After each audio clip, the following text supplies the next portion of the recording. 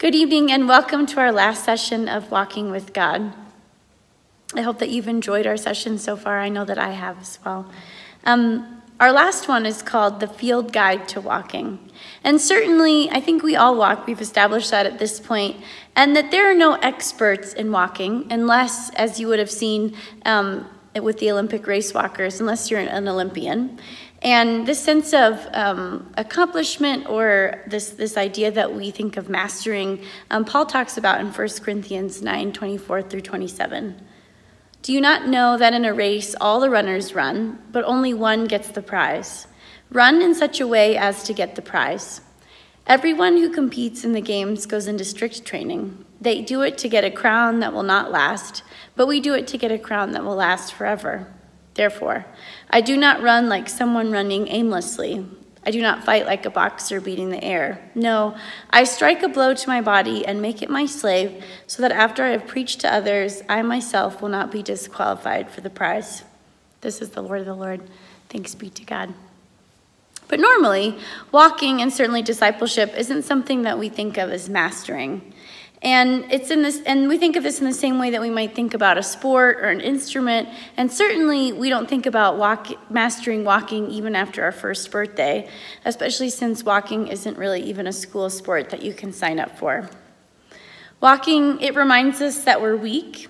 When we walk, we learn that we can easily twist our ankle, that toddlers fall on average of 17 times an hour, and even new baby walkers fall an average of 69 times an hour. We learn that humans, compared to other mammals, aren't actually very good walkers. Like certainly horses and cattle and giraffes all learn to walk within the first hour that they're born, whereas for humans, it takes us a year or over a year to learn how to walk. And everyone who can walk certainly will walk, and even the most sedentary, even if they only get up from the bed to the couch, or the table to the fridge, or from their desk to the copier. We walk for the most part because we can't help it, because even an escalator or an elevator or a car or a golf cart is unavailable to us. And we walk up and down stairs, and we walk the length of hallways, and through malls, and through restaurants. And most of us walk without thinking, or walk without being grateful for being able to walk, or even maybe walk resentfully towards our car. Our walking most often is accidental, incidental, inevitable, and sometimes grudgingly. But not all of us. Some of us think that walking is beautiful and mysterious, and sometimes maybe even a little bit dangerous. We walk because we see things differently. We feel more differently and think more clearly. We walk to figure things out. We walk to sort ourselves out. We walk to get in shape, to make sense of the scale of things, the smallness of beetles, and the real distance between places. We walk because we experience the world in fresh ways, and I think in ways perhaps closer to reality. We walk because about 3 miles an hour, as the writer Rebecca Solzhenitsyn says, is about the same speed of thought, and perhaps even the same speed as our souls. We walk because if we got much faster and for much longer, we might start to lose ourselves. Our bodies might atrophy, our thinking might jumble, and our very souls will wither. We walk because 3 miles an hour seems to be the pace that God keeps. It's God's speed. Walking is spiritual formation, it's healing, it's exercise, it's prayer, it's pilgrimages, suffering, friendship, and attentiveness. Walking is about taking our first steps. It's about setting out. It's about winding our way. Walking is about being alongside the God who, incarnate in Jesus, turns to us and says, always on foot, come, follow me.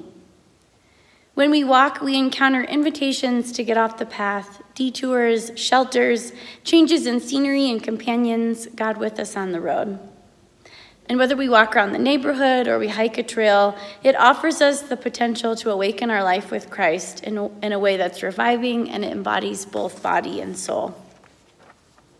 Certainly these sort of detours I found funny along the side of roads that say things like penguins, which you might see if you were in Cape Town, or potholes. Or even when I was in Prince Edward Island, there was a sign that said, watch out for church traffic, which I didn't know that church would have so much traffic that you would have to watch out for. And certainly, we all have practices to get us started when we walk. We're able to do various practices in the Christian tradition like pilgrimage and labyrinth, and we'll actually end with a final walking practice called Stations of the Cross. Now, Stations of the Cross is a journey that we walk with Jesus, and it's typically about 14 or 15 stations, and they're placed around the sanctuary as a way to reflect on his journey to the cross, and something that we particularly use during Holy Week.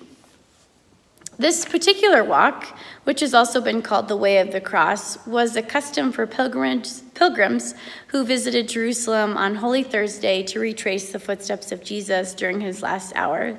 And they've done this since the 4th century. And certainly the tradition of having 14 stations was first seen in Spain in the 17th century, and they used sculptings and paintings to represent certain moments of Jesus' journey to the cross. And they're often placed along the edges of the church building, similar to about where stained glass windows would be placed. And they're very common, especially in Catholic and Anglican and Lutheran churches. And certainly, once it was actually safe to journey to Jerusalem after the Crusades, these same moments that had been placed around a sanctuary or a church or even a garden, they also placed these and recorded this around the city of Jerusalem in a journey called the Via Dolorosa, which is the Way of Sorrows. The Stations of the Cross, they're a meditative journey, and it involves walking from one station slowly to the next station. And we often stop at each station and reflect on an image in particularly, and remember that moment in Jesus' journey as a way to walk with him in the solidarity of his suffering. More modern versions of the stations include a 15th station to recall the resurrection as an integral part of the Paschal ministry. The stations involve the whole person in prayer. We're invited on this visual journey as well as this physical and spiritual one. And typically churches will actually have like booklets or reflections to accompany you on this reflective journey. And there's several different types of Stations of the Cross, and some of the versions have included a more traditional stations, which have traditions like Veronica wiping Jesus' face or Jesus meeting his mother. And then more recent ones have been called the scriptural stations, which use 14 moments that lead up to the cross. And these were created by Pope John Paul II in 1991. It looked more specifically at moments in scripture. And then there's also Jesus' 7 last sayings from the cross that have also been used.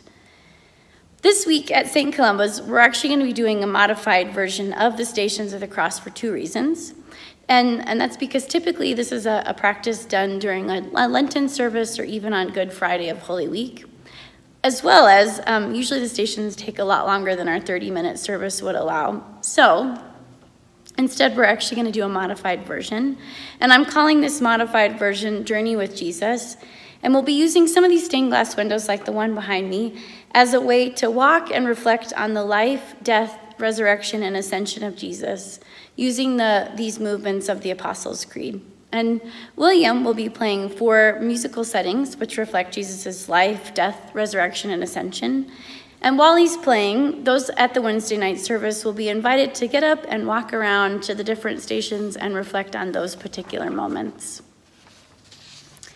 In closing, if you can't join us this Wednesday night, I would encourage you to find your own stations this week, whether that's through checking them out at a church or a garden near you, or finding your own way to reflect on your journey with Jesus.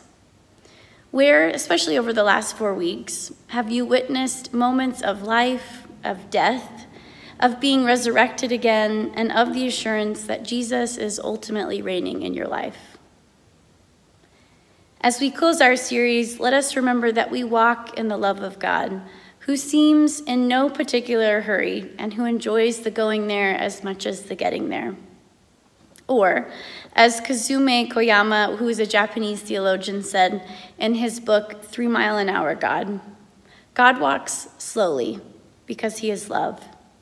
If he is not love, he would move much faster, for love has its speed. It's an inner speed. It's a spiritual speed. It's a different kind of speed from the technological speed to which we are accustomed. It's slow, and yet it lords over all the other speeds, since it's the speed of love. It goes on in the depths of our life, whether we notice it or not. Let us conclude our series with the prayer that's Paul's exhortation to the Ephesians. Follow God's example, therefore, as dearly loved children, and walk in the way of love, just as Christ loved us and gave himself up for us as a fragrant offering and sacrifice to God. Godspeed.